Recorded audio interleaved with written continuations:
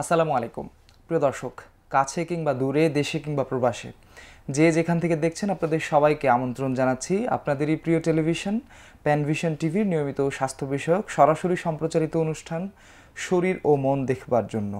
শুধু দর্শক, পুরো অনুষ্ঠান জুড়ে আপনাদের সঙ্গে সঞ্চালনায় রয়েছি আমি বরাবরের মতো ডাক্তার মোহাম্মদ শরীফুল ইসলাম।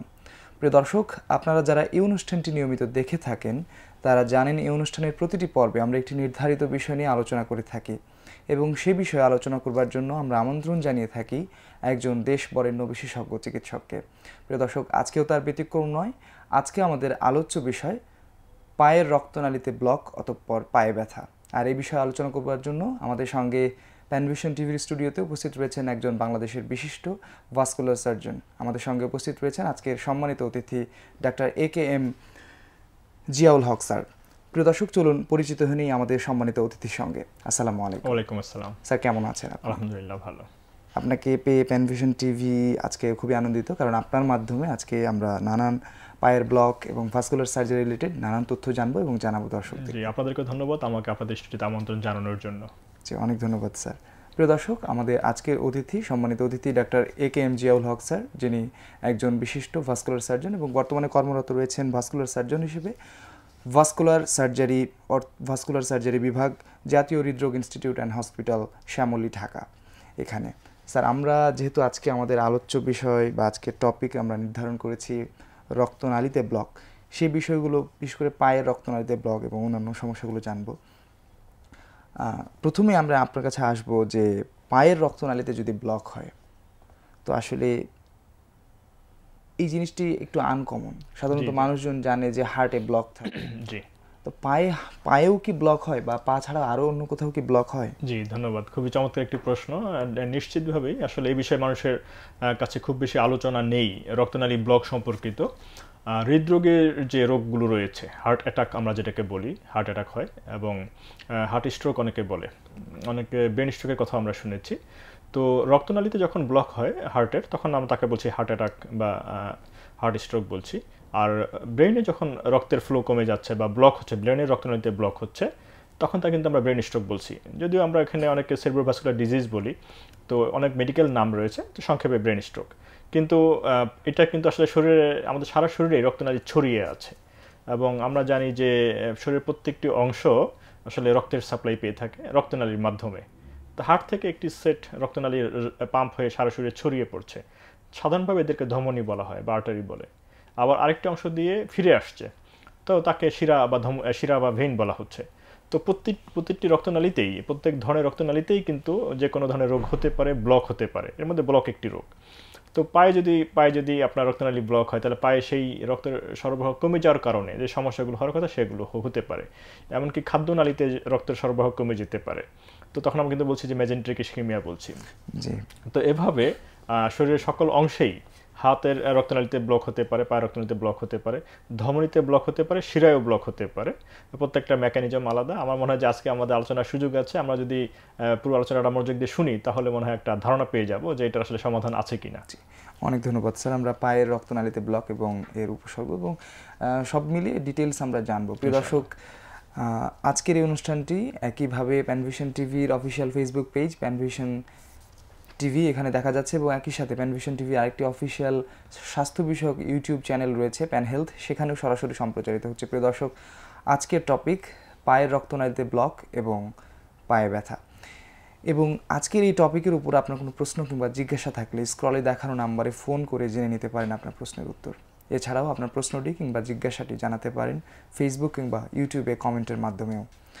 স্যার, আমরা যেহেতু আজকে পায়ের রক্তনালী নিয়ে আমরা আজকের অনুষ্ঠানটি সাজিয়েছি, প্রথমে জানতে চাইবো যে পায়ের রক্তনালীতে যদি ব্লক হয়, একজন সাধারণ মানুষ কিভাবে বুঝবেন যে আসলে তার পায়ের রক্তনালীতে ব্লক বা কি সমস্যা নিয়ে আসলে চিকিৎসকের শরণাপন্ন? হ্যাঁ, আমাদের কাছে আসলে অনেক ধরনের রোগী আসেন এবং অনেকে এসেই বলেন যে আমার পায়ে ব্যথা।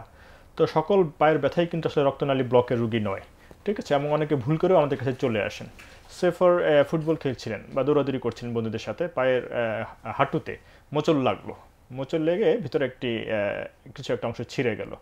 তো রোগী বিভিন্ন জায়গায় চিকিৎসা করছেন, ভালো হচ্ছে না, আমাদের কাছে চলে আসছেন যে আপনি তো রগের ডাক্তার, তো আমার এটা ডাক্তার সাহেব বলেছে যে রগের সমস্যা, কিন্তু পরবর্তী আমরা বুঝিয়ে বলি যে এটা হাঁটুর জয়েন্টের ভিতরে বিশেষ ধরনের কিছু লিগামেন্ট রয়েছে, সেগুলোতে ইনজুরি হয়েছে। তো এটা আসলে যদিও রগ, কিন্তু এটা আসলে রক্তনালীর সমস্যা নয়। আপনি অর্থোপেডিক ডাক্তার যারা রয়েছেন, বিশেষ করে নি জয়েন্ট স্পেশালিস্টে যারা বেশি কাজ করেন, তাদের সঙ্গে যোগাযোগ করুন, তাহলে বেশি উপকার পাবেন। তো এরকম অনেকগুলো মাসল পুল হয় অনেক সময়, মাংসপেশিতে টান লাগে, ব্যথা লাগে, তাহলে সবগুলি কিন্তু রক্তনালীর সমস্যা নয়। তো সাধারণভাবে যে ধমনির মাধ্যমে রক্ত ছড়িয়ে পড়ছে, এটি যদি হঠাৎ করে বন্ধ হয়ে যায় তাহলে এক ধরনের ক্রাইসিস হয়।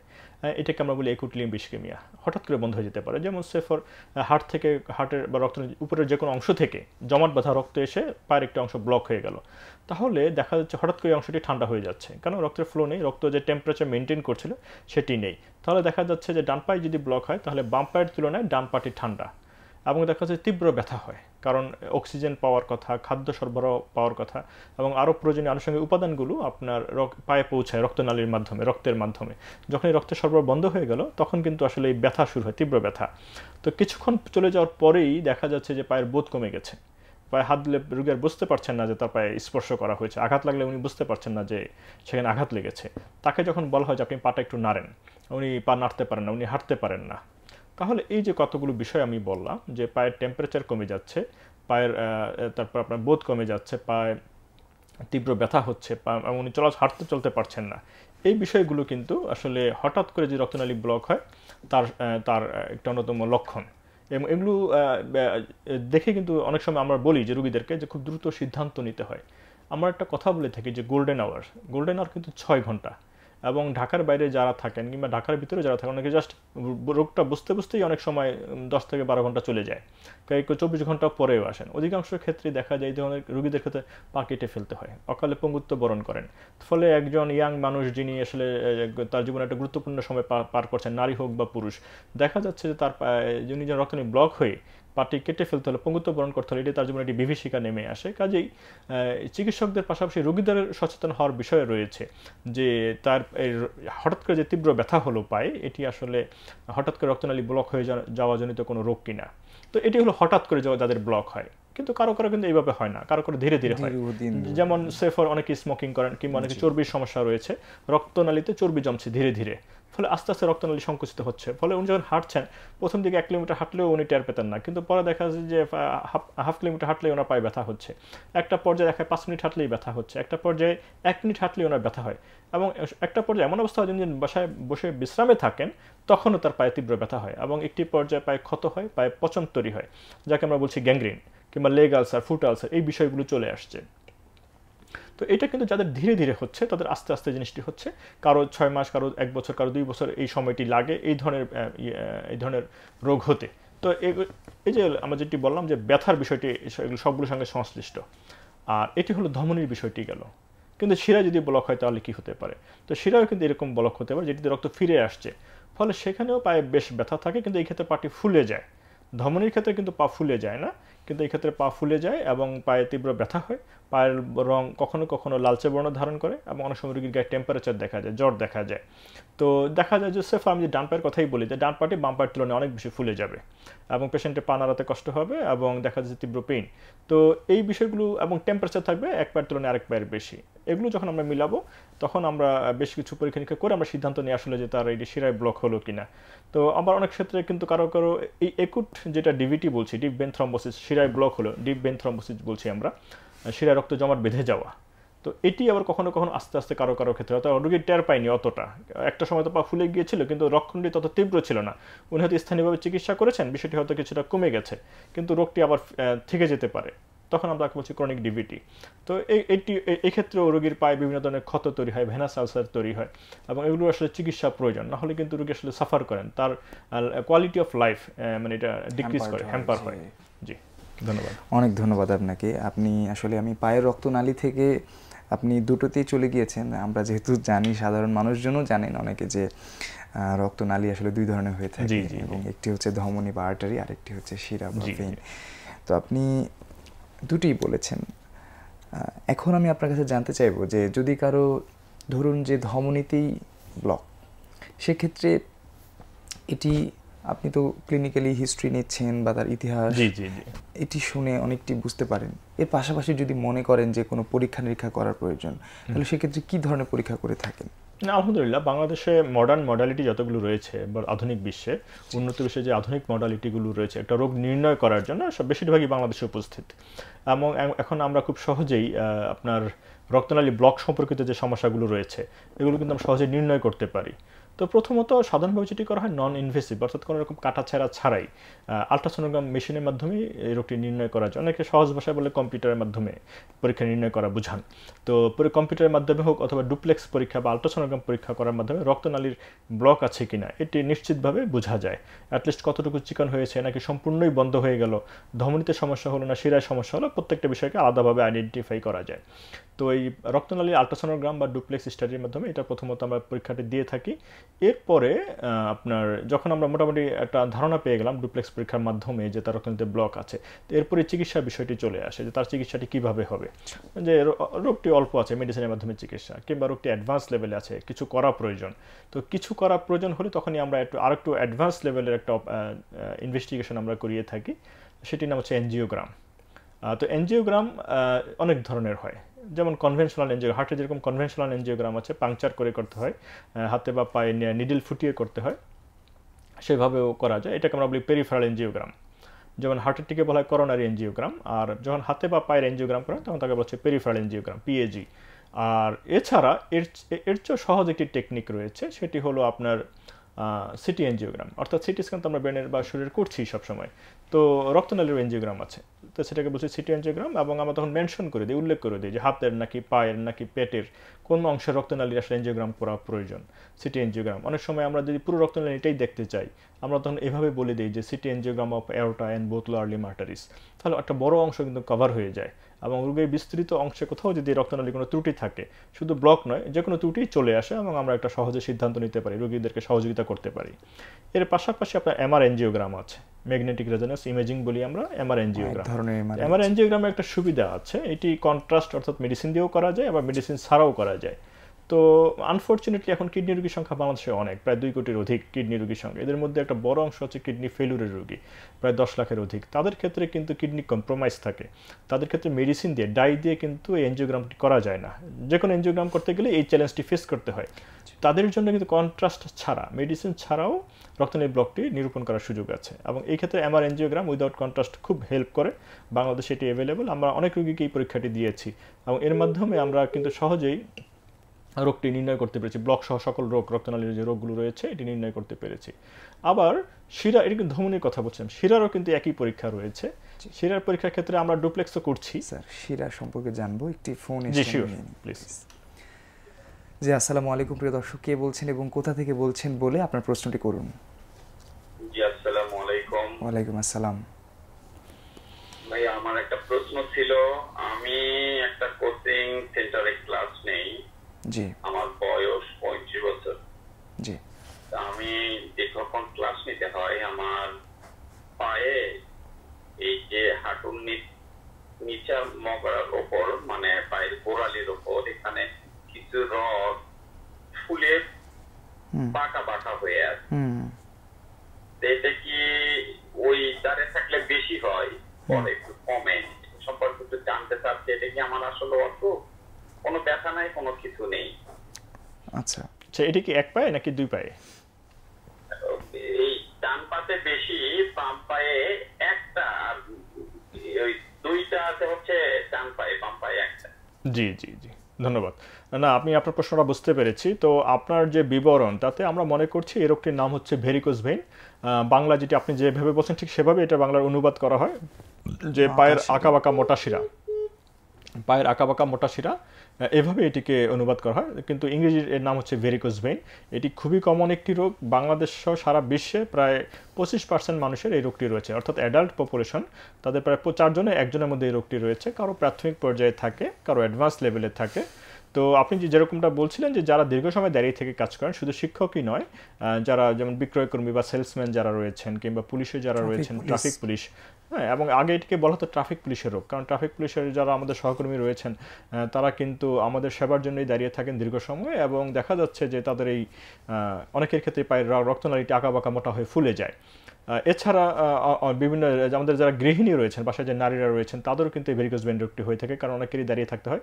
তবে প্রেগনেন্সির কারণে, গর্ভবতী হওয়ার কারণে, আমাদের মায়েরা গর্ভধারণ করার কারণে অনেকেরই কিন্তু পায়ের রক্তনালীটি মোটা হয়ে যায়, আঁকাবাঁকা হয়ে যায় এবং মোটা হয়ে যায়, এবং এই ভেরিকোজ ভেইন রোগটি ডেভেলপ করে, যদিও অনেক ক্ষেত্রে ডেলিভারি হয়ে যাওয়ার পরে ইনশাআল্লাহ আলহামদুলিল্লাহ এটি কমে আসে। তো আপনার ক্ষেত্রে করণীয় যেটি বলতে চাইবো আপনার জন্য মেসেজ, যে এক নাগে দীর্ঘ সময় দাঁড়িয়ে থাকবেন না, কিছু সময় পরপর বসবেন, অ্যাটলিস্ট 30 মিনিট 30 মিনিট পরপর বসবেন যদিও ক্লাস নিতে হয়, এবং প্র্যাকটিস করবেন একটু হাঁটার, মানে এক নাগারে দাঁড়িয়ে না থাকে একটু যদি হাঁটাহাঁটি করতে পারেন ক্লাস নেওয়ার সময়, সেটি ভেরিকোজ ভেইনটাকে একটু কমিয়ে রাখতে সহযোগিতা করে। তবে এই রোগটি নিরাময় হয় না, এটির চূড়ান্ত পর্যায়ে এর চিকিৎসা হচ্ছে অপারেশন। তো তারও আগে যেটি করতে হয়, যে আমরা বলছিলাম লাইফস্টাইল চেঞ্জ, এক নাগে দীর্ঘ সময় দাঁড়িয়ে না থাকা, এবং ঘুমানোর সময়, বিশ্রাম করার সময় পায়ের নিচে বালিশ দিয়ে পা উঁচু রাখতে পারেন।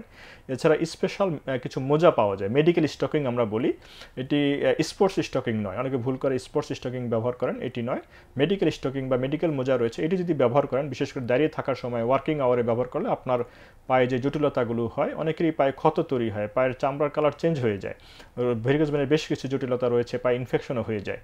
তো এটিকে প্রিভেন্ট করতে, এটিকে প্রতিরোধ করতে সাহায্য করে এই মোজাগুলো। তো আলট্রাসোনোগ্রাম পরীক্ষা করে পরবর্তী করণীয় নির্ধারণ করে আপনার চূড়ান্ত চিকিৎসা নির্ধারণ করা যাবে। তো আপাততভাবে যে আমরা পরামর্শগুলো দিলাম সেগুলি আপনি মেনে চলুন এবং একজন বিশেষজ্ঞ ভাস্কুলার সার্জনের পরামর্শ নিন। ধন্যবাদ। অনেক ধন্যবাদ আপনাকে, এবং ধন্যবাদ প্রিয় দর্শক আপনাকেও। আশা করছি আপনার প্রশ্নের উত্তর পেয়েছেন। স্যার, আমরা আরেকটি ফোন এসেছি, নিই প্লিজ। আসসালামু আলাইকুম প্রিয় দর্শক, কে বলছেন এবং কোথা থেকে বলছেন? জি, ওয়ালাইকুম আসসালাম। জি আমি চাপাইনগর থেকে হোসেন বলছি। জি হোসেন ভাই বলুন। জি, আমার একটা প্রশ্ন হচ্ছে যে আমার মাঝে মধ্যেই হয়ে থাকে ঘুমের ঘরে, মানে হঠাৎ করে মানে যে কোনো এক পায়ের মানে রড টেনে ধরে, মানে এমন ভাবে টেনে ধরে মনে হচ্ছে জাম যায় অবস্থা, মানে হাঁটাও যায় না, আবার দাঁড়ানো যায় না, মানে কোনোভাবেই মনে হয় যে ওইটা মানে সমাধান করে দেন। এটা কি শরীর দুর্বল হওয়ার জন্য নাকি অন্য কোনো কারণে, যদি একটু বলতেন। এটা কি প্রতিদিন হয় না মাসে 2-1 হয়? মাঝে মাঝে হয়, রেগুলার না। এটা ঘুমের মধ্যে বেশি হয়? এটা হাঁটাহাঁটির সময় বেশি হয় নাকি ঘুমের মধ্যে হয়?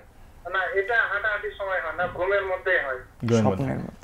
আচ্ছা, তো এই বিষয়টি আসলে ঠিক বড় ধরনের কোনো রোগ আমরা এটা মনে করছি না, তবে এটি কিন্তু সাধারণ একটি জনস্বাস্থ্য সমস্যা। অনেকের এটা আমরা যে ক্র্যাম্পিং পেইন বলি, অ্যাকচুয়ালি ক্র্যাম্পিং পেইন বলি। তো এটা ঘুমের মধ্যে অনেকেরই পায়ে টান লাগে, খিস লাগে, এটির অনেকগুলো ব্যাখ্যা আছে। তো সাধারণভাবে আমি যেটা আপনাকে পরামর্শ দেবো, যে এটিতে ভয় পাওয়ার কিছু নেই বা উদ্বিগ্ন হওয়ার কিছু নেই। বিশেষ করে অনেক সময় মানসিক চাপে থাকলে, কিংবা আপনার পানি খাওয়া কম বেশি হতে পারে, কিংবা পরিশ্রম কম বেশি হলে এই জিনিসটি হতে পারে। আপনি লাইফস্টাইল চেঞ্জ করে, লাইফস্টাইলটাকে ইমপ্রুভ করে আপনি এটিকে নিয়ন্ত্রণ করতে পারেন, এবং 1-2 হলে মাসে এটি নিয়ে খুব বেশি আতঙ্কিত হওয়ার কিছু নেই। কিন্তু যদি মনে করেন যে এটি রেসিডুয়াল ইফেক্ট থাকে, অর্থাৎ আপনি ঘুম ভেঙে গেছে কিন্তু তারপরও পায়ে অনেকক্ষণ ধরে পায়ে ব্যথা থাকছে, সেক্ষেত্রে আমি বলবো যে স্থানীয়ভাবে আপনি একজন চিকিৎসকের পরামর্শ নিন, অর্থোপেডিক সার্জন অথবা ফিজিক্যাল মেডিসিন বিশেষজ্ঞের পরামর্শ নিন। পরবর্তীতে যে প্রয়োজন মনে করেন একজন রক্তনালী বিশেষজ্ঞের পরামর্শও নিতে পারেন। কখনো কখনো মাংসের গভীরে শিরায় ডিফেক্ট থাকলে, আমরা সিভিআই বলি, ক্রনিক ভেনাস ইনসাফিসিয়েন্সি, সেই ক্ষেত্রে মাংসপেশিতে কখনো কখনো কারো ক্ষেত্রে টান লাগে। তো সেটি অনেক দূরের বিষয়। আমার মনে হয় যে আপনি স্থানীয়ভাবে আগে চিকিৎসা নেবেন, যদি আপনার পায়ে ব্যথা অনেক থাকে তাহলে। আদারওয়াইজ এটি নিয়ে ভয় পাওয়ার কিছু নেই, আপনি নিশ্চিন্তে থাকতে পারেন। ধন্যবাদ। আসসালামু আলাইকুম। ধন্যবাদ প্রিয় দর্শক আপনাকেও চমৎকার প্রশ্নের উত্তর দেওয়া, চমৎকারভাবে আপনি প্রশ্নটি করেছেন, যার জন্য আমাদের সম্মানিত অতিথি আপনাকে আশা করছি যে পরামর্শ দিয়েছেন সেটি ফলো করলে আপনার জন্য সেটি উপকারী হবে। স্যার, এই পর্যায়ে আমি আপনার কাছে আমরা যে টপিকে ছিলাম সেখানে ফিরে যেতে চাই। আপনার সঙ্গে কথা বলছিলাম যে রক্তনালী শিরার বিষয়টি আসছিল। জি, সেটির শিরার পরীক্ষা নিরীক্ষা আমরা আলাপ করছিলাম। ধমনী পরীক্ষা নিরীক্ষা আমরা বেশ বিস্তারিত আলাপ করেছি। তো ডিভিটি বা ডিপ ভেইন থ্রম্বোসিস এটি কিন্তু খুব কমন একটি রোগ। বিশেষ করে করোনা মহামারীর সময়, অতিমারির সময় আমরা দেখেছি যে করোনা ভাইরাসের প্রভাবে অনেকেরই কিন্তু পায়ে রক্তনালীতে রক্ত জমাট বেঁধে গিয়েছে, এবং এর জটিলতার অংশ হিসেবে অনেকে মারাও গিয়েছেন, মৃত্যুবরণ করেছেন। বিশেষ করে পালমোনারি এম্বলিজম হয়েছে অনেকের, অর্থাৎ মাংসের গভীর শিরা যে রক্ত জমাট বেঁধেছিল সেটি ছুটে গিয়ে ফুসফুসের রক্তনালীকে ব্লক করে দিয়েছিল, ফলে সেই ব্যক্তি অনেকেই ইনস্ট্যান্টলি মারা গেছেন, তাৎক্ষণিকভাবে মারা গেছেন। তো একটা অতি মৃত্যুর পিছনে এটিও একটি অত্যন্ত বড় কারণ। তো তার ধারাবাহিকতা আমরা দেখেছি যে আসলে ডিপ ভেন থ্রম্বোসিস বা মাংসের গভীরের শিরায় ব্লক একটি কমন সমস্যা। তো এটি প্রথমে আমরা ডুপ্লেক্স বা রক্তনালী আল্ট্রাসোনোগ্রাম করে এটিকে আমরা নির্ণয় করে ফেলতে পারি। এটা খুব সহজ এবং এটি সারা বাংলাদেশেই হচ্ছে আলহামদুলিল্লাহ, সকল জেলা শহরে পরীক্ষাটি অ্যাভেলেবল। তো এর অ্যাডভান্স লেভেল, অর্থাৎ যখন এইটি সাধারণ চিকিৎসা, রক্ত পাতলা করে ওষুধ দেওয়া হচ্ছে, লাইফস্টাইল চেঞ্জ করতে বলা হলো, বিভিন্ন রকম চিকিৎসা দেওয়া হলো, কিছু ইমপ্রুভমেন্ট হলো কিন্তু পুরোপুরি ইমপ্রুভমেন্ট হলো না, তখন আমরা আরও কিছু পরীক্ষা নিরীক্ষা দিই। তার মধ্যে একটি হলো সিটি ভ্যানোগ্রাম অথবা এমআর ভ্যানোগ্রাম, যে কথাগুলো একটু আগেই বলছিলাম যে সিটি অ্যাঞ্জিওগ্রাম এবং সিটি এমআর অ্যাঞ্জিওগ্রামের মতোই, যেহেতু এখানে ভেনের পরীক্ষা করা হচ্ছে, নামটা একটু চেঞ্জ, সিটি ভ্যানোগ্রাম এবং এমআর ভ্যানোগ্রাম। তো সুবিধাগুলো একই রকম, কোনো কাটাছেঁড়া করতে হয় না। যাদের ক্ষেত্রে মেডিসিন দেওয়া লাগে, শুধু শিরায় রক্ত টানার মতো করে একটু মেডিসিন দিলেই পুরো পরীক্ষাটি করা যায় এবং রুগী পরীক্ষার পরেই বাসায় ফিরে যেতে পারেন, তাকে হসপিটালে ভর্তি থাকতে হয় না।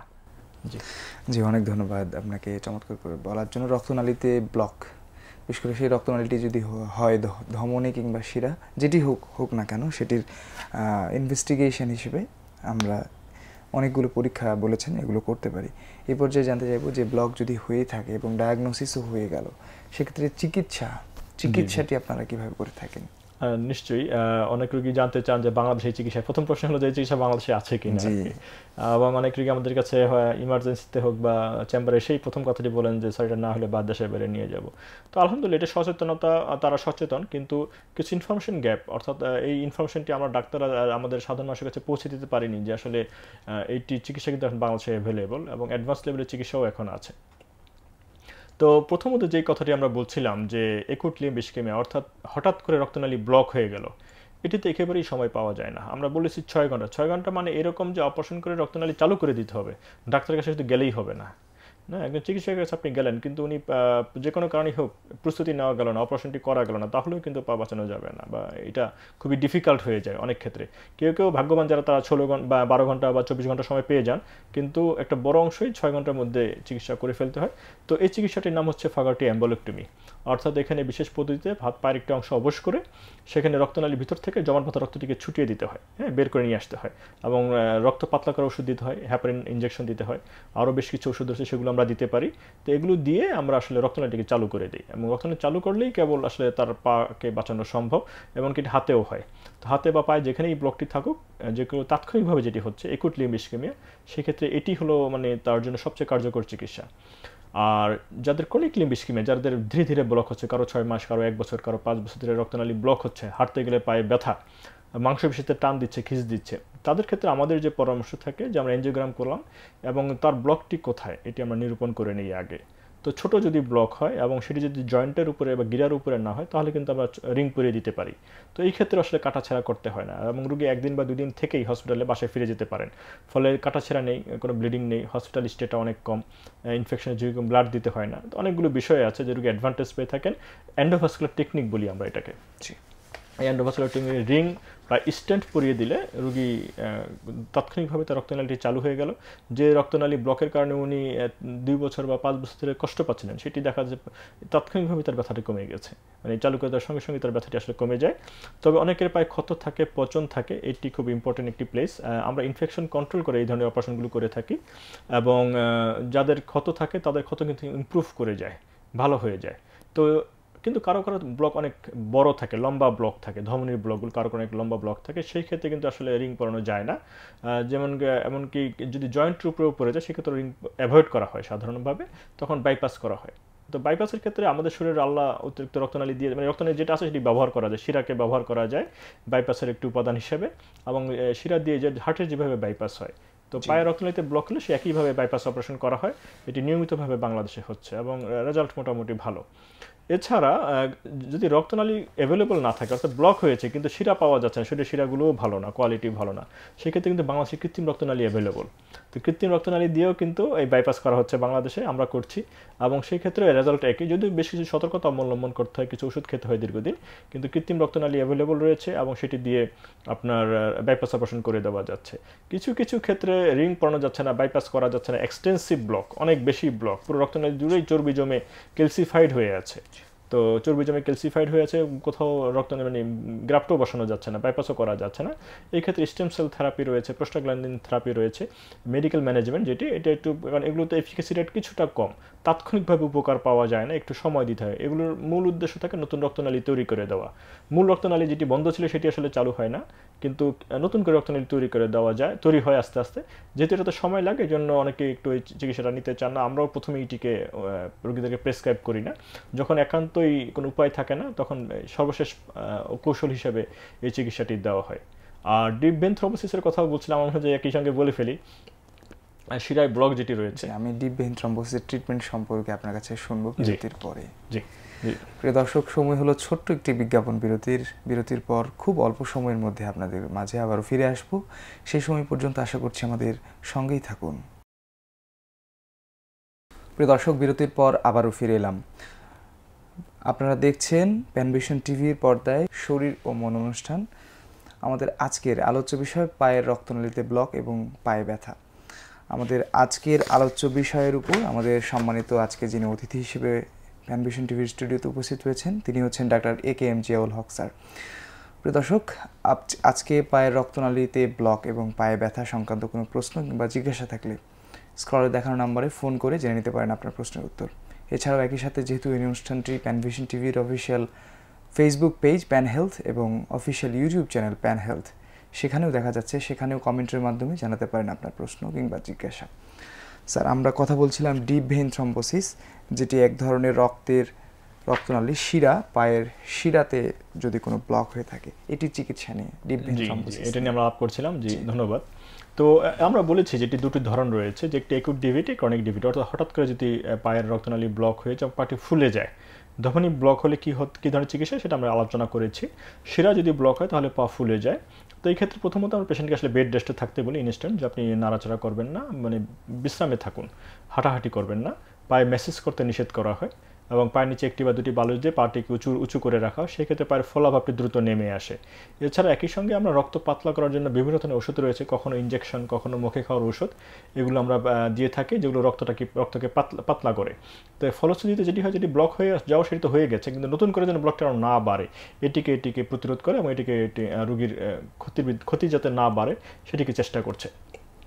তো এটি হলো প্রথম ধরনের চিকিৎসা। আরও একটি অ্যাডভান্স চিকিৎসা রয়েছে, যেটি আসলে বাংলাদেশে খুব বেশি অ্যাভেলেবল নয়, যদি এটা চিকিৎসাটা একটু ব্যয়বহুল এবং কিছুটা ঝুঁকিপূর্ণ। এটিকে বলা হয় ক্যাথেটার ডিরেক্টেড থ্রম্বোলাইসিস। তো ক্যাথেটার ডিরেক্টেড থ্রম্বোলাইসিস, এটিতে অ্যাঞ্জিওগ্রাম মেশিনের সহযোগিতা লাগে এবং রোগীকে বেশ অনেক লম্বা সময় অবজারভেশনে রাখতে হয়। সেখানে আপনার অ্যাঞ্জিওগ্রামের মতো করে সেখানে একটি পাইপ ঢুকিয়ে দেওয়া হয় রক্তনালীর ভিতরে, ক্যাথেটার বা পাইপ ঢুকিয়ে দেওয়া হয়, এবং এটিকে রাখা হয় জমাট বাঁধা রক্তের ভিতরে।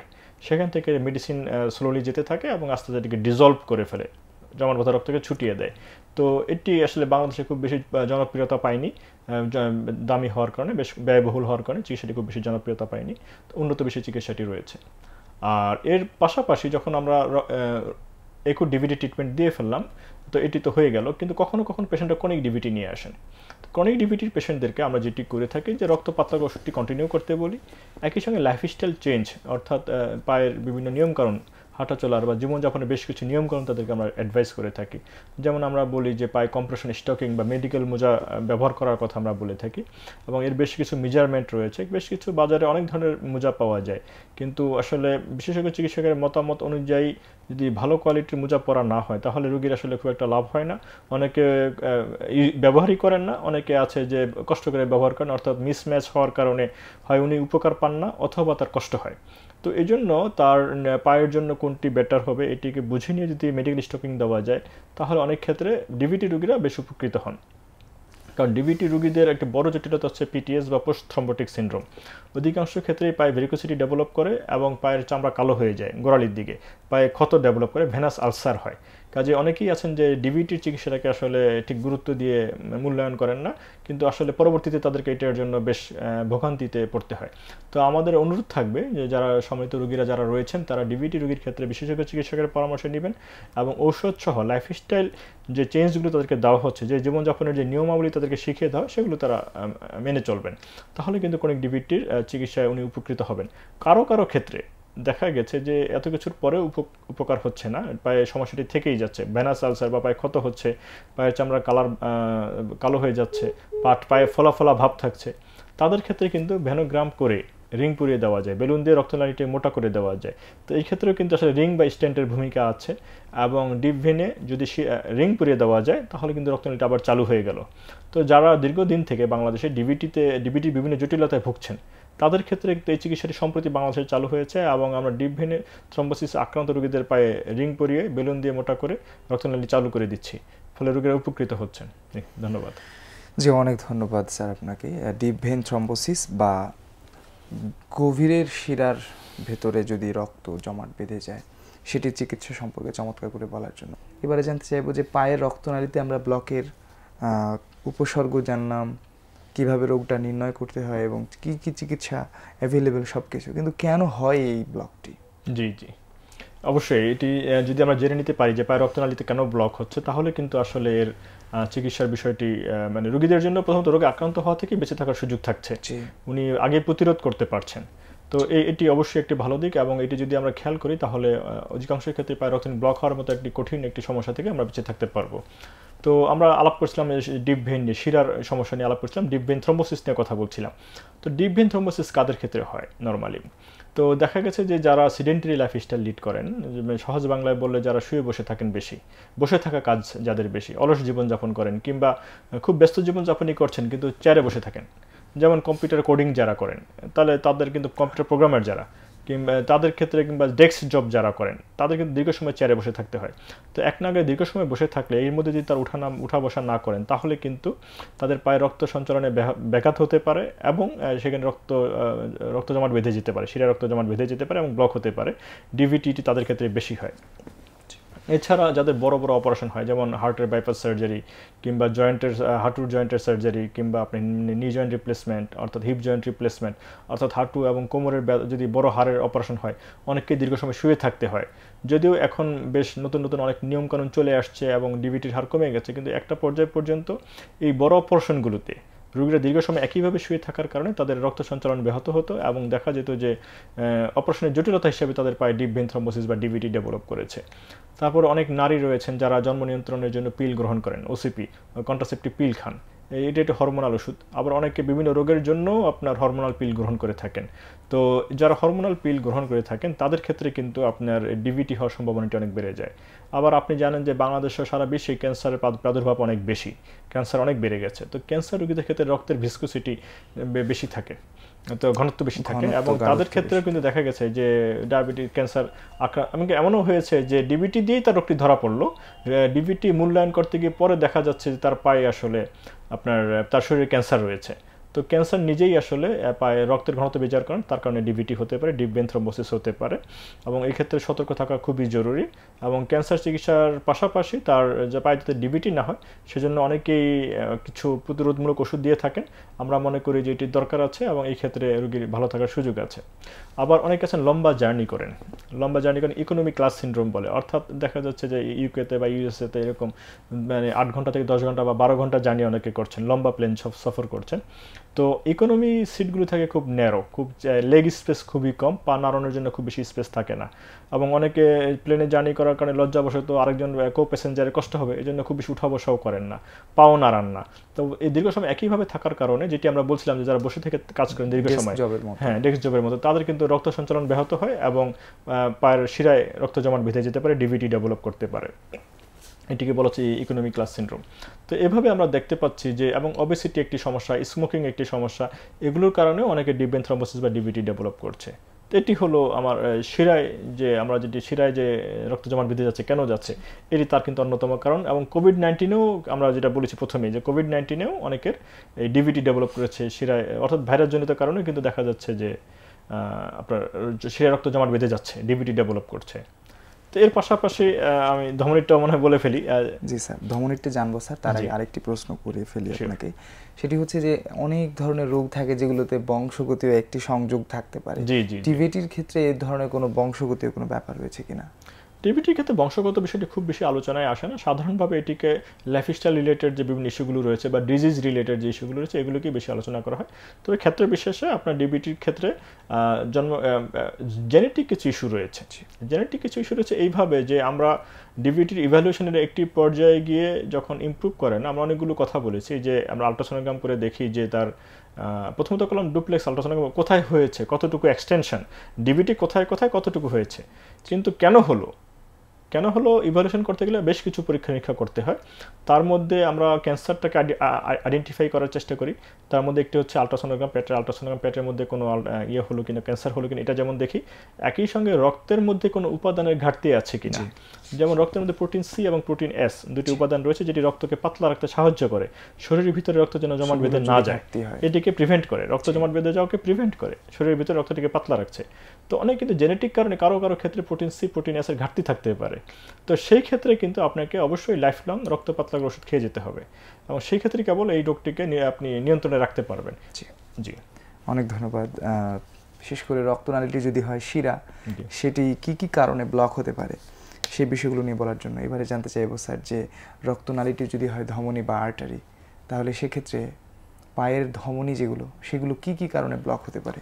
জি, পায়ের ধমনী আসলে অনেক কারণে ব্লক হয়। তো একটি আমরা বলছিলাম আমাদের এই আলোচনায় বলে ফেলেছি অলরেডি যে প্রথমত যে হঠাৎ করে রক্ত জমাট বেঁধে এটা হতে পারে, যেমন হার্টে যদি কারো ভালভের রোগ থাকে, হার্টের যে আমরা যে বাইটমাইট্রাল ভালভ বলি, অ্যাওর্টিক ভালভ বলি, অর্থাৎ হার্টের রোগ বা হার্ট অ্যাটাক হলে ওইটি হতে পারে যে সেখান থেকে মুরাল থ্রম্বাস বা জমাট বাঁধা রক্ত ছুটে এসে রক্তনালীতে ব্লক করতে পারে। এটি হচ্ছে অন্যতম একটি কারণ যে হঠাৎ করে যখন রক্তনালী ব্লক হয় এটি। কিন্তু যেটি ধীরে ধীরে হচ্ছে ক্রনিক লিম্ব ইসকেমিয়া, আস্তে আস্তে যেটি হয়, পায়ে ব্যথা থাকে, এটি সাধারণত হয় যেটি যে আপনার চর্বি জমে হয়। তো চর্বি জমে হয়, তো এগুলো অনেকগুলো কারণ রয়েছে যেটি এই বিষয়টাকে আপনার অ্যাগ্রাভেট করে, বাড়িয়ে দেয়।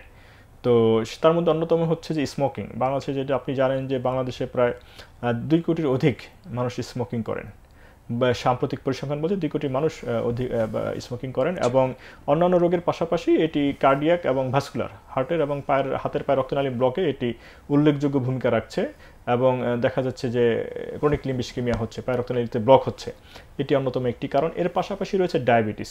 বাংলাদেশে ডায়াবেটিস রোগীর সংখ্যা 1 কোটির অধিক। তো ডায়াবেটিসের কারণে নিউরোপ্যাথি হয়, ভাস্কুলোপ্যাথি হয়। ডায়াবেটিসের প্রভাবে রক্তনালীতে ব্লক হচ্ছে, সূক্ষ্ম রক্তনালীতে ব্লক হয় এবং অ্যাথেরোস্ক্লেরোসিস যেটি চর্বি জমার যে প্রক্রিয়া এটিকে অ্যাগ্রাভেট করে, এটিকে ত্বরান্বিত করে। ফলে দ্রুত একজন সাধারণ মানুষের তুলনায় একজন ডায়াবেটিস আক্রান্ত রোগীর কিন্তু হাতে বা পায়ে রক্তনালীতে দ্রুত চর্বি জমে এবং সেটিতে ব্লক করার প্রবণতা বেশি। তো এটির সংখ্যা অনেক, প্রায় 1 কোটির অধিক মানুষ এটিতে আক্রান্ত। এর পাশাপাশি রয়েছে অনিয়ন্ত্রিত উচ্চ রক্তচাপ। তো আপনি জানেন যে বাংলাদেশে উচ্চ রক্তচাপ 4 প্রতি 4 জনে একজনের কিন্তু উচ্চ রক্তচাপ রয়েছে এবং এই সংখ্যাটা প্রায় বলা হচ্ছে যে 4 কোটির অধিক। 4 কোটির অধিক মানুষ হাইপার টেনশন, মানে অনেকের ডায়াগনোসিস হয়েছে, অনেকের ডায়াগনোসিস হয়নি, আনডায়াগনোসড, কিন্তু এটি আছে। এটি পরিসংখ্যান বলছে যে প্রায় আপনার 4 কোটির অধিক মানুষের উচ্চ রক্তচাপ রয়েছে। তো এই বিপুল সংখ্যক জনগোষ্ঠী তারা কিন্তু হার্টের এবং হাতের পায়ের রক্তনালীতে ব্লকের ঝুঁকিতে রয়েছেন। এর পাশাপাশি রয়েছে অবেসিটি। আপনারা জানেন যে বর্তমানে আমরা সেডেন্টারি লাইফস্টাইল লিড করি, বিশেষ করে লেখাপড়া যারা করেন এবং খাবার দাবার ক্ষেত্রে খেলাধুলা আমাদের নেই, কিন্তু শারীরিক পরিশ্রমও আমাদের নেই, কায়িক পরিশ্রম নেই, কিন্তু খাবার দাবার হচ্ছে উচ্চ চর্বিযুক্ত খাবার, ফাস্টফুড এবং কোল্ড ড্রিঙ্কস যেগুলো রয়েছে, বিভিন্ন ধরনের ড্রিঙ্কস রয়েছে। তো এগুলো কিন্তু আসলে শরীরের উপর নেতিবাচক প্রভাব ফেলছে এবং শরীরে চর্বি জমার প্রক্রিয়াটাকে ত্বরান্বিত করছে। রক্তে ফলে হাতে বা পায়ে রক্তনালীতে ব্লক হওয়ার সম্ভাবনা বাড়ছে, যেমনটা বাড়ছে হার্ট এবং ব্রেনেও এটি হতে পারে, যেহেতু আমরা পায়ে রক্ত নিয়ে লাভ করছি। তো এটি আসলে পুরো শরীরেই রক্তনালীতে চর্বি জমার হারটি বাড়িয়ে দিচ্ছে। তো এগুলোর মধ্যে শুধুমাত্র স্মোকিংটি কিন্তু ব্যক্তির ইচ্ছার উপরেই নির্ভরশীল, উনি চাইলে এটিকে বাদ দিতে পারেন। আমরা অনেকেই জানি যে বার্জাস ডিজিজ আমরা আলাপ করেছি অনেকে, যে ইয়াং ছেলে পেলে চলে আসতেছে, অর্থাৎ কিন্তু তারা হলো যে গ্রামে থাকছেন, হ্যাঁ, এবং বেয়ার ফুটেড, তারা কৃষি জমিতে কাজ করেন এবং স্মোকিং করেন। তো তাদের ক্ষেত্রে দেখা যায় পা কেটে ফেলতে হচ্ছে, পাতাকে টিকিয়ে রাখা যাচ্ছে না কোনোভাবে। তো এটি যদি তারা এই শুধু স্মোকিংটি বাদেন তাহলে কিন্তু তাদের অনেকখানি প্রিভেন্ট করা সম্ভব। এর পাশাপাশি আমি অনিয়ন্ত্রিত ডায়াবেটিস, উচ্চ রক্তচাপ এবং অবেসিটি বা স্থূলতার কথা বলছিলাম। তো এগুলো কিন্তু নিয়ন্ত্রণযোগ্য, এগুলোর জন্য উন্নত চিকিৎসা রয়েছে, বিশেষজ্ঞ চিকিৎসক রয়েছেন। তো একজন ব্যক্তি যদি চান, আন্তরিকভাবে চেষ্টা করেন, তাহলে কিন্তু তিনটাই নিয়ন্ত্রণে রাখা যায়। ফলে হার্ট, ব্রেইন এবং পায়ের হাতের রক্তনালী যে ব্লকের যে ঝুঁকিটি রয়েছে এটি কিন্তু অনেকখানি প্রতিরোধ করা সম্ভব। তো আমার কাছে মনে হয় এগুলো হচ্ছে রিস্ক ফ্যাক্টর বা যেগুলো কারণ। জি, অনেক ধন্যবাদ। সারমর্ম হচ্ছে যে এটার জন্য প্রতিরোধের জন্য সচেতনতা এবং সচেতনতা থাকলে অবশ্যই একজন মানুষের যদি দৃঢ় মনোবল থাকে তাহলে অনেকাংশেই এখান থেকে কিন্তু আমরা রেহাই পেতে পারি। এবারে জানতে চাইবো যে পায়ের ধমনী যেগুলো সেগুলো কি কি কারণে ব্লক হতে পারে? জি, পায়ের ধমনী আসলে অনেক কারণে ব্লক হয়। তো একটি আমরা বলছিলাম আমাদের এই আলোচনায় বলে ফেলেছি অলরেডি, যে প্রথমত যে হঠাৎ করে রক্ত জমাট বেঁধে এটা হতে পারে। যেমন হার্টে যদি কারো ভালভের রোগ থাকে, হার্টের যে আমরা যে বাইটমাইট্রাল ভালভ বলি, অ্যাওর্টিক ভালভ বলি, অর্থাৎ হার্টের রোগ বা হার্ট অ্যাটাক হলে ওইটি হতে পারে যে সেখান থেকে মুরাল থ্রম্বাস বা জমাট বাঁধা রক্ত ছুটে এসে রক্তনালীতে ব্লক করতে পারে। এটি হচ্ছে অন্যতম একটি কারণ, যে হঠাৎ করে যখন রক্তনালী ব্লক হয় এটি। কিন্তু যেটি ধীরে ধীরে হচ্ছে ক্রনিক লিম্ব ইসকেমিয়া, আস্তে আস্তে যেটি হয়, পায়ে ব্যথা থাকে, এটি সাধারণত হয় যেটি যে আপনার চর্বি জমে হয়। তো চর্বি জমে হয়, তো এগুলো অনেকগুলো কারণ রয়েছে যেটি এই বিষয়টাকে আপনার অ্যাগ্রাভেট করে, বাড়িয়ে দেয়। তো তার মধ্যে অন্যতম হচ্ছে যে স্মোকিং। বাংলাদেশে যেটা আপনি জানেন যে বাংলাদেশে প্রায় 2 কোটির অধিক মানুষ স্মোকিং করেন, বা সাম্প্রতিক পরিসংখ্যান বলতে 2 কোটি মানুষ অধিক স্মোকিং করেন। এবং অন্যান্য রোগের পাশাপাশি এটি কার্ডিয়াক এবং ভাস্কুলার, হার্টের এবং হাতের পায়ের রক্তনালী ব্লকে এটি উল্লেখযোগ্য ভূমিকা রাখছে। এবং দেখা যাচ্ছে যে ক্রনিক লিম্ব ইসকেমিয়া হচ্ছে, পায়ের রক্তনালীতে ব্লক হচ্ছে, এটি অন্যতম একটি কারণ। এর পাশাপাশি রয়েছে ডায়াবেটিস।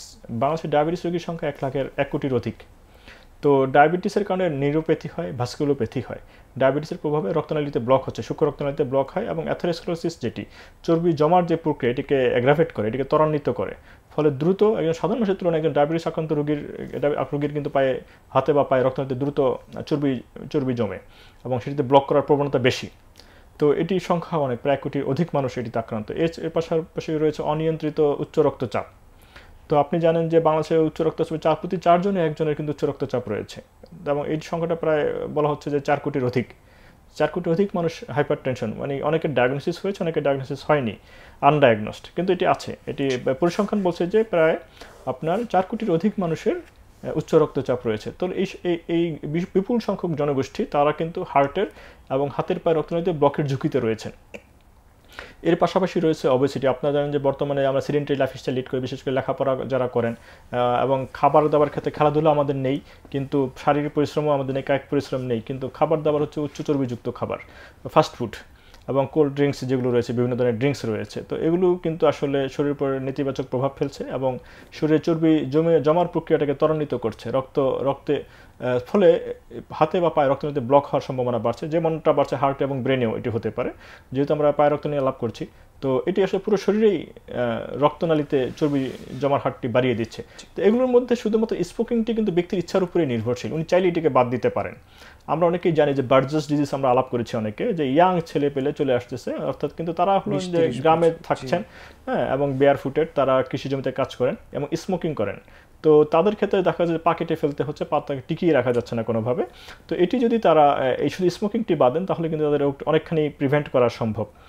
এর পাশাপাশি আমি অনিয়ন্ত্রিত ডায়াবেটিস, উচ্চ রক্তচাপ এবং অবেসিটি বা স্থূলতার কথা বলছিলাম।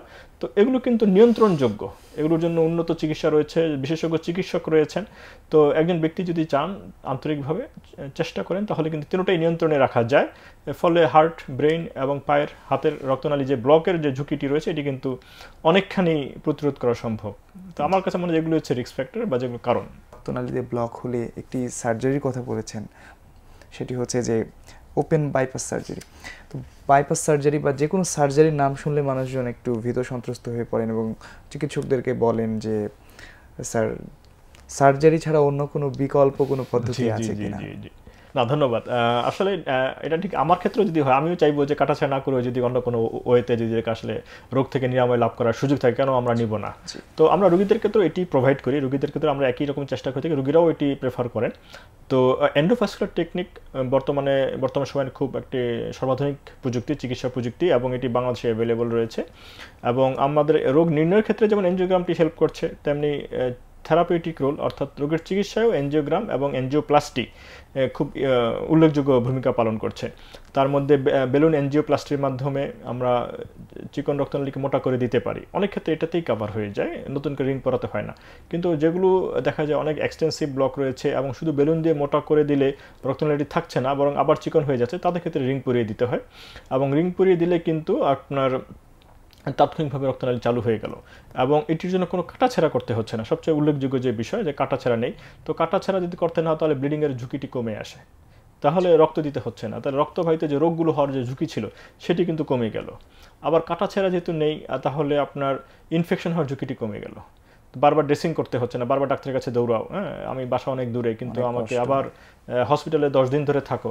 তাহলে হসপিটালে যদি কেউ অনেক লম্বা সময় ধরে থাকে, আমরা চিকিৎসকরা জানি যে হসপিটালে অনেক ধরনের রোগী ভর্তি থাকে, তাদের থেকেও রোগ ছড়িয়ে পড়তে পারে। আমরা বলি হসপিটাল অ্যাকর্ড ইনফেকশন বলে থাকি, অর্থাৎ রোগী একটা রোগ নিয়ে ভর্তি হয়েছেন কিন্তু উনি অন্য তার প্রতিবেশী রোগী থেকে আরেকটা রোগ উনি পেয়ে গেলেন। তো এটিও কিন্তু খুব ভাইটাল একটা বিষয় যে হসপিটাল স্টে কমে আসে। অর্থাৎ যাদেরকে আমরা এন্ডোভাস্কুলার টেকনিক পদ্ধতিতে রিং পরিয়ে দিচ্ছি, তাদের কিন্তু 1 দিন বা 2 দিন পরেই তারা বাসায় ফিরে যেতে পারছেন, এবং ফলে হসপিটাল রিলেটেড যে ইনফেকশনগুলো ছিল সেটি কমে গেল। হসপিটাল রিলেটেড যে তার বিলগুলো ছিল, খরচ ছিল, এক্সট্রা খরচ, সেটিও কিন্তু কমে আসে। তো উনি বাসায় তার প্রিয়জনের কাছে ফিরতে পারছেন, উনি তার কর্মস্থলে দ্রুত ফিরতে পারছেন। আপনি জানেন যে বর্তমান সময়টি খুবই চ্যালেঞ্জিং সময়, প্রফেশনালদের জন্য লম্বা ছুটি পাওয়া খুব টাফ। হ্যাঁ, এবং অনেকে শুধু এই ভয়েই চিকিৎসা করেন না যে তাকে একটা লম্বা সময় ছুটি নিতে হবে। তো এন্ডোভাস্কুলার টেকনিক কিন্তু খুব দ্রুত উনি বাসায় ফিরতে পারছেন, কর্মস্থলে ফিরতে পারছেন, ওনার যে ব্যবসা বাণিজ্য রয়েছে সেখানে তিনি ফিরতে পারছেন। তো এটিও আসলে এটি বর্তমান সময়ের একটি আশীর্বাদ। আমি বলবো যে এন্ডোভাস্কুলার টেকনিকের মাধ্যমে রোগীরা অনেকগুলো বেনিফিট পাচ্ছেন তার পেশাগত জীবনে, ব্যক্তিগত জীবনে। জি, অনেক ধন্যবাদ আপনাকে এন্ডোভাস্কুলার পদ্ধতি নিয়ে দারুণভাবে বলার জন্য। সার্জারির বিকল্প হিসেবে বেশিরভাগ ক্ষেত্রে এটি ব্যবহার করা যায়। এবারে সবশেষ আপনার কাছে রক্তনালীতে ব্লক সহ ওভারঅল ভাস্কুলার সার্জন, যেহেতু আপনি একজন, কাজে ভাস্কুলার সার্জারি রিলেটেড যে বিষয়গুলো মানুষের সচেতনতা থাকা জরুরি, যে জিনিসগুলো মানুষের আসলে জানলে সচেতন থাকা সম্ভব। অনেকে জানতে চান যে আমি এই বিষয়গুলো যদি জানি তাহলে আমি সচেতন থাকব। তো ওভারঅল জনসাধারণের উদ্দেশ্যে ভাস্কুলার সার্জারি রিলেটেড যে সমস্যাগুলো অনেকাংশে প্রতিরোধ করা সম্ভব বা সচেতনতার মাধ্যমে অনেকটা রেহাই পাওয়া যায়, সেই সংক্রান্ত আপনার যদি জনসাধারণের উদ্দেশ্যে কোনো সাধারণ পরামর্শ থাকে। জি, ধন্যবাদ। যে সম্মানিত দর্শকবৃন্দ, আমরা তখন আলোচনা করছিলাম যে পায়ের রক্তনালী ব্লক এবং এই রিলেটেড পায়ে ব্যথা, ক্ষত বা পচন, এই বিষয়গুলো নিয়ে, এবং ইতিমধ্যে আমরা আসলে অনেকগুলো বিষয় আপনাদের সঙ্গে শেয়ার করে ফেলেছি। আপনারা ইতিমধ্যে অনেকগুলো বিষয় জেনেছেন। তো আপনারা আসলে অনেকেই সচেতন রয়েছেন এবং অনেকে এটিকে দেখছেন, আমাদের কথাও শুনছেন এবং মেনে চলারও চেষ্টা করছেন। তো আমি আপনাদের সঙ্গে এই জিনিসগুলো আমি একটু আবার রিপিট করছি, আবার শেয়ার করছি আপনাদের সাথে, যে বিষয়গুলো আপনারা যদি খেয়াল করেন তাহলে রক্তনালী রোগ যেগুলো রয়েছে, যে ব্লকজনিত সমস্যা থেকে আপনারা নিজেদেরকে বাঁচাতে পারবেন বলে আমরা মনে করি। তার মধ্যে অন্যতম হচ্ছে যে সিডেন্টারি লাইফস্টাইলকে অ্যাভয়েড করা, যে কথাগুলো আমরা একটু আগেও বলেছি, অর্থাৎ কায়িক পরিশ্রম করা, একটু হাঁটাহাঁটি করা, প্রতিদিন নিজের জন্য নিজেকে ভালোবাসা, নিজেকে কিছু সময় দেওয়া। অর্থাৎ এই যে আমরা যদি প্রতিদিন 30 মিনিট থেকে 45 মিনিট হাঁটাহাঁটি করি, তাহলে কিন্তু আমাদের রক্ত সঞ্চালন বৃদ্ধি পায় এবং শরীরে চর্বি জমার যে ছিল, প্রবণতা ছিল, সেটি কমে আসে। ফলে আপনার রক্তে ব্লক হওয়ার যে ঝুঁকিটি রয়েছে, সেটি ধমনির ব্লক হোক, শিরার ব্লক হোক, দুটির ঝুঁকি কিন্তু এটি কমাচ্ছে। আবার আমরা অনেক সময় বলি যে এক নাগারে দীর্ঘ সময় দাঁড়িয়ে থাকবেন না, কিছুক্ষণ পরে পরে বসবেন, তাহলে সেটিও দেখা যাচ্ছে যে রক্তনালীর বিভিন্ন ধরনের জটিলতাকে প্রতিরোধ করছে। এর পাশাপাশি রয়েছে পানি, অর্থাৎ আমাদের প্রতিদিন পর্যাপ্ত পরিমাণ পানি সেবন করা উচিত, 2 লিটার থেকে 3 লিটার একজন অ্যাডাল্ট মানুষের জন্য। অনেকেই আছেন যে পেশাগত কারণে বা জার্নি করতে হয়, এই কারণে অনেকে পানি কম পান করেন, কিন্তু আমরা মনে করি চিকিৎসক হিসেবে যে হাইড্রেশনের প্রয়োজন রয়েছে, পানি পান করার প্রয়োজনীয়তা রয়েছে, এবং যারা পর্যাপ্ত পরিমাণে পানি পান করেন তাদের বিভিন্ন ধরনের রোগের প্রবণতাগুলো কমে আসে। খাবার দাবারের ক্ষেত্রে বেশ কিছু নিয়মকানুন রয়েছে, এগুলো আপনারা ইতিমধ্যেই অনেকে জানেন। বিশেষ করে অতিরিক্ত মশলা, অতিরিক্ত তেল জাতীয় খাবার, অতিরিক্ত লবণ সংশ্লিষ্ট যে খাবারগুলো রয়েছে, ফাস্ট ফুড যেগুলো রয়েছে, যেগুলোতে বিভিন্ন ধরনের প্রিজারভেটিভ কেমিক্যালস থাকছে, এই জিনিসগুলো সরাসরি আপনার রক্তনালীর বিভিন্ন ধরনের ব্লকে ত্বরান্বিত করছে, আপনাকে রোগের দিকে পৌঁছে দিচ্ছে। তো আপনারা ইতিমধ্যে সচেতন রয়েছেন, আপনাদের কাছে বিনীত অনুরোধ থাকবে যে এই খাবারে এই সমস্ত বিষয়গুলোকে আপনারা অ্যাভয়েড করবেন। একই সাথে আপনারা বিভিন্ন ধরনের শাকসবজি এবং ফলমূল জাতীয় যে খাবারগুলো রয়েছে, হেলদি যে ফুডগুলো রয়েছে, সেগুলোকে আপনারা বেশি বেশি গ্রহণ করবেন, এবং পর্যাপ্ত পরিমাণে, অতিরিক্তও নয় আবার একেবারে কমও নয়, দুটোটাই আসলে ক্ষতিকর। তো এর সঙ্গে চলে আসছে স্থূলতা বা অবেসিটির বিষয়। আমাদের অনেকের শরীরেই আসলে পেশাগত কারণে, ব্যস্ততার কারণে আমরা শরীরের যত্ন নিতে পারি না, অনেক সময় স্থূলতা আমাদেরকে পেয়ে বসে, আমরা অতিরিক্ত ওজন ধরে ফেলি। তো সেই ক্ষেত্রে আমাদের পরামর্শ থাকবে যে ব্যক্তিগত উদ্যোগে বা আপনারা প্রফেশনালদের সহযোগিতা নিতে পারেন, পুষ্টিবিদদের সহযোগিতা নিতে পারেন। সেক্ষেত্রে আপনার কায়িক পরিশ্রম বাড়াবেন এবং খাবারটাকে নিয়ন্ত্রণ করতে পারলে, শরীরের ওজনটাকে যদি আপনি নিয়ন্ত্রণ করতে পারেন, তাহলে রক্তের মধ্যে চর্বির যে অসামঞ্জস্য রয়েছে, বৈসাদৃশ্য রয়েছে, সেটিকে নিয়ন্ত্রণে রাখা যায়, এবং আপনার রক্তনালীতে চর্বি জমে যাওয়ার যে প্রবণতা রয়েছে, রক্তনালী ব্লক হওয়ার যে বিষয়টি রয়েছে, এটিকে আপনারা খুব সহজেই প্রতিরোধ করতে পারবেন।